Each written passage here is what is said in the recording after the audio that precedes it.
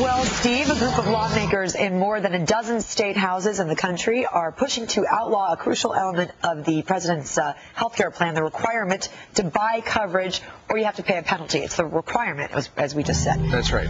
Our next guest is leading that effort in Minnesota. State Representative Tom Emmer joins us today. Good to have you here, sir. Thank you for having me. So you say you don't want the government getting between your decisions with doctors. Explain how. First of all, explain what you're concerned about with the current plan, and then give us your plan.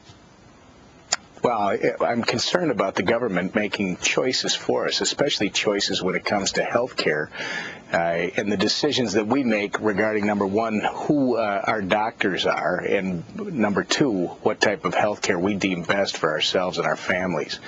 The proposal that we brought in Minnesota is a variation of proposals that you just mentioned have been brought around this country, including in Arizona and I believe Florida and Georgia.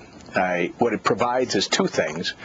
One, that no government program can ever stop us, the citizens, from making our own decisions when it comes to our health care.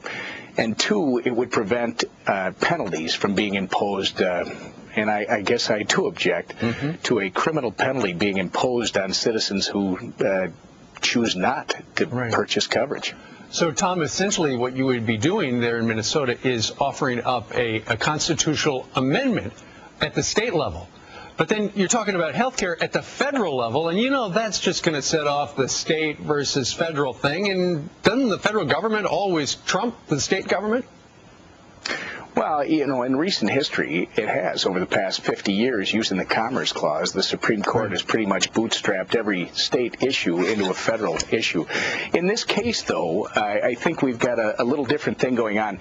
Minnesota has its own proposal. There's a senator in Minnesota who's actually made the statement that his goal is to eliminate all private insurance companies. He's got his own proposal. So in our case in Minnesota, it's not only a state-federal issue, but it's a state issue. All right. Well, there are 10 states that have similar measures going, as we mentioned, but some of these states, I shouldn't say a lot, but some of these states have already rejected some of the notions. And does that dash your hopes at all? No, not at all. You know, as I've said before, you brought up the state federal government issue. You know, our founders created a republic because they understood that concentration of power in any one person or any one entity was a bad thing. So the intent was to give strong states rights. That obviously has been eroded over the past several decades. But when it comes to the issues that are now facing us, one of which, the big one today, is health care, I think you're going to see a revitalization of the 10th Amendment and states' rights from the standpoint that the states have to take care of their citizens. Sure. All right. We'll be watching. Tom Emmer, a state representative from Minnesota, thanks for joining us today. Thank you very much. Thank you. Another video.